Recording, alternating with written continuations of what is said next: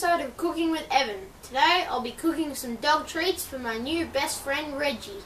And did you know they test dog biscuits on humans? And that's why if it's not good enough for me to eat, it's not good enough for Reggie to eat. Let's start off by getting an apple.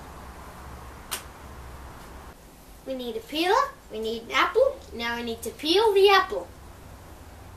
Now I need a grater so I can grate my apple. Now simply slide the apple into the bowl.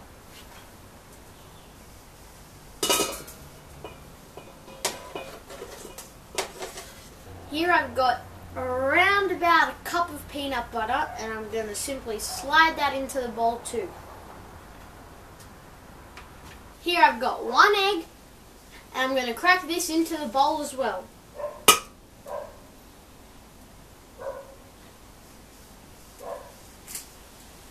Now I need a wooden spoon. Now it's time to start stirring up. Now I need a cup of oats and a cup of flour. Now stir this in. Here I've got some vegetarian concentrated liquid beef stock and I'm going to pour it in. Now I need to mix this in. If your mix is too wet like this one is, add some flour.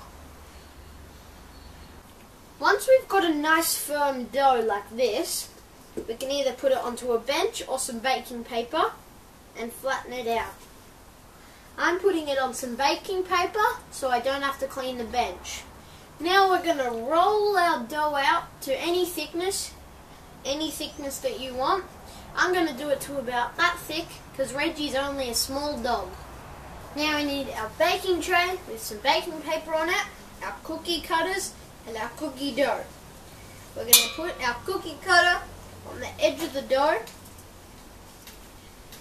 Get our knife. Remove a little bit of what's around it.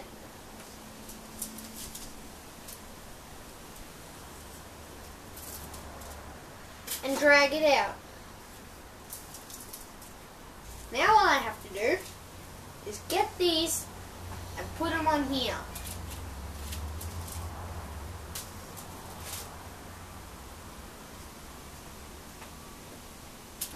Now I need to put them in a moderate oven for about 10 to 15 minutes, and it might be a good idea to give them a flip about halfway through.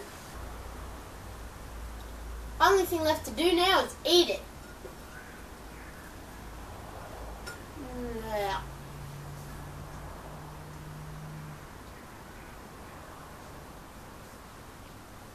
I don't know why I ate this. Hope you enjoyed today's episode of Cooking with Evan. It's something different for the channel. Make sure to like, subscribe, share these videos with your friends, and always remember to say cheese!